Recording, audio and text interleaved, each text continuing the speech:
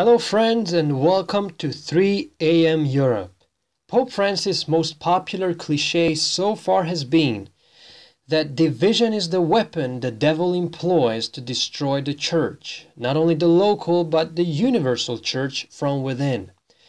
And we have shown you that anyone who divides is a terrorist according to Pope Francis. Sono le chiacchiere. E niente, dire una parolina contro un altro o dire una storia, questo ha fatto... No. Fare chiacchiere è terrorismo, perché quello che chiacchiera è come un terrorista che butta la bomba e se ne va, distrugge, con la lingua distrugge,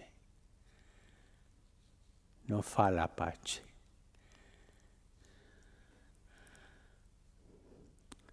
Ma è furbo, non è un terrorista suicida, no, lui si custodisce bene. Now this is a very appealing statement to many, but I believe this is once again the propaganda of false ecumenism, making people believe that all kinds of unity must come from God. Now, don't misunderstand me. The Bible clearly tells us that behold how good and how pleasant it is for brethren to dwell together in unity. And Jesus prayed for his church in John chapter 17 to have unity. But what is this unity that Jesus wants? And is Pope Francis right when he says that division, all kinds of division, is from the devil? Are there instances in the Bible where division, contrary to what Pope says, is a good thing? Well, let us have a short and quick Bible study. You see, at creation, in Genesis chapter 1, God is, interestingly enough, dividing light from darkness, which of course has a physical implication for nature, but as we will see, as it comes to unity and division in the church, John says that God is light and in him is no darkness at all. Sure, darkness is the absence of light, but already in creation, the main point that the reader will see is that unity in God cannot have these two things mixed up, since they are antithetical to each other. But not only light and darkness do we see when it comes to unity and division, but in Leviticus chapter 10 verse 10 and chapter 11 verse 47 says that the priests in Israel, in other words the leaders, they were called to teach the people the difference between holiness and unholiness, and what is clean and unclean. And so since the church should abide in God, unity therefore, which is to be revealed by God's church, cannot be in darkness, nor can it even carry within itself any taint of uncleanness or unholiness. It is for this reason the Bible said about the Old Testament Israel, "And ye shall be holy unto me, for I the Lord am holy, and have severed you from other people that ye should be mine." And regarding the New Testament church, Peter said, "But ye are a chosen generation, a royal priesthood," and here it comes, "a holy nation, a peculiar people." Why? "That ye should show forth the praises of him who hath called you out of" what? "Darkness into his marvelous light." The kind of unity which Christ so desires in his church is not a wishy-washy type of unity, a kind of political unity based upon compromise, but a unity that so powerfully reflects God's own character, which is devoid of darkness, unholiness, and uncleanness. But how do we know what is darkness, unclean, and unholy?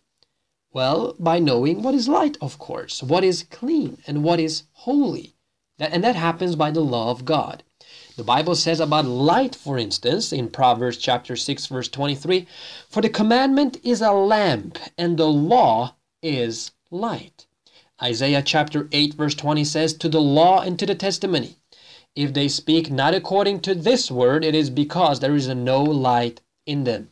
Everything that we hear, even this message, and especially messages from religious leaders like Pope Francis, should be compared to the law and to the testimony, and only when we have done it can we say whether their statement is light or darkness.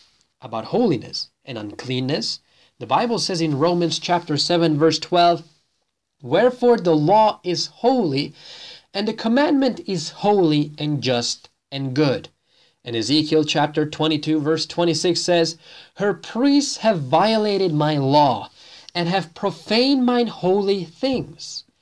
They have put no difference between the holy and profane, neither have they showed difference between the unclean and the clean, have hid their eyes from my Sabbaths, and I am profane among them." Unfortunately, this statement, which was made a couple of hundred years ago, this is true about the Christian world today as well. Just like Israel before, we also have rejected God and His ways. We have cast aside the law, and we don't know anymore the difference between what is holy and profane, what is unclean and clean. Therefore, as Paul says in Ephesians chapter 4 verse 13, "Till we all come into the unity of the faith and the knowledge of the Son of God, unto a perfect man, unto the measure of the stature of the fullness of Christ." What this means is that the way we can have this unity of faith is if we understand the knowledge of the Son of God. You know, it is to understand God's character as His law reflects it and realize it as it is. In Psalm chapter 86 verse 11, it says that, "Teach me thy way, O Lord, I will walk in thy truth. Unite my heart to fear thy name." Because God is the embodiment of truth, any unity which He so desires should be based upon that which He has revealed in His law, in His Bible, and in the person of Jesus Christ. Therefore, if there is a unity that is based upon falsehood and unbiblical confusion, we are called as Christians to not be unequally yoked together with unbelievers. For what fellowship hath righteousness with unrighteousness? This is, in the Greek, literally unlawfulness. Anomia. This is absolutely amazing. You cannot have unity that is both has righteousness and unrighteousness. And what communion hath light with darkness? And here it is again.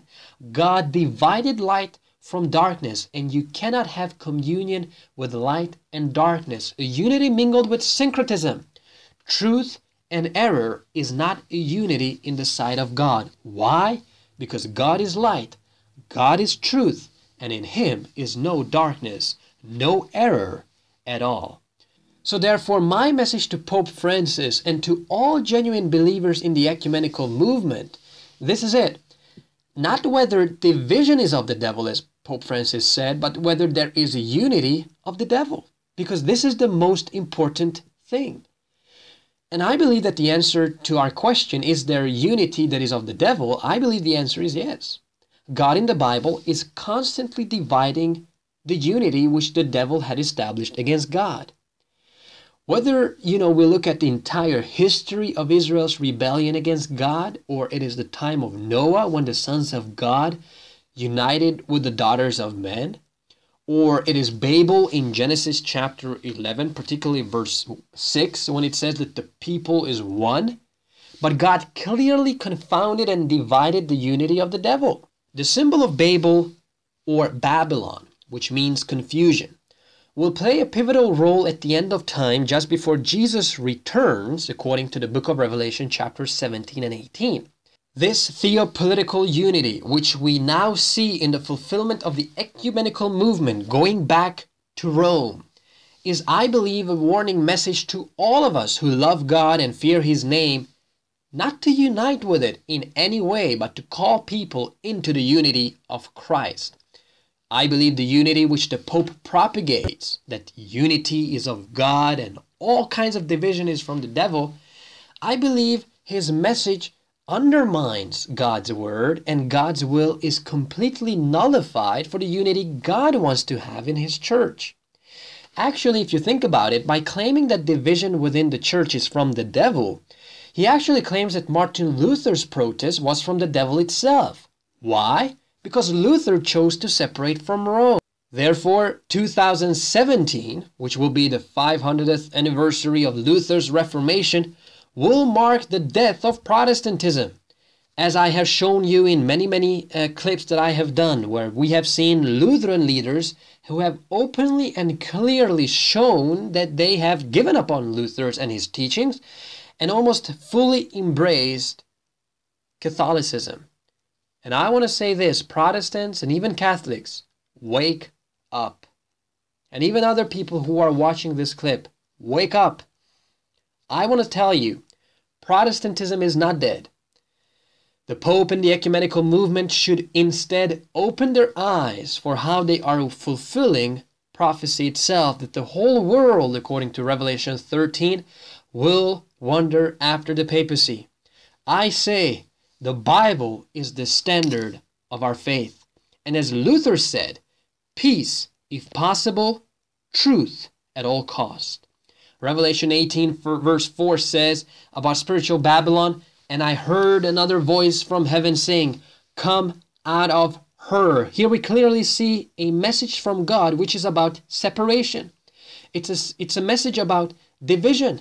God says, come out of spiritual Babylon.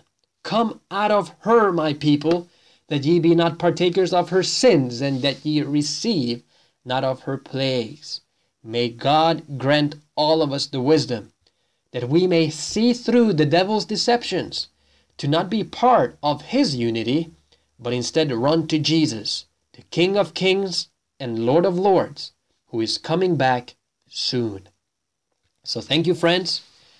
Please share this clip and remember that if you are watching and listening to this, you are part of the spiritual resistance.